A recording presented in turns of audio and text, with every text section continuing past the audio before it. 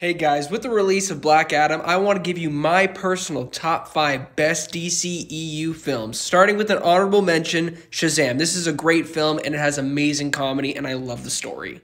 Now with number 5, BVS The Ultimate Edition, of course. I love this film, it has great visuals and I love this Batman. I mean, come on, in the top 5, for sure, especially with the No Man's Land scene, one of the greatest action sequences in the last 10 years. And at number 3, The Suicide Squad 2021. This movie has heart, it has soul, and of course, it's hilarious. Now this was a hard one, but number 2, Man of Steel, honestly, one of the most underrated comic book movies of all time. And at number 1, Justice League. Yes, this one is 4 hours long, but at number 1 is Zack Snyder's Justice League. Give it a shot.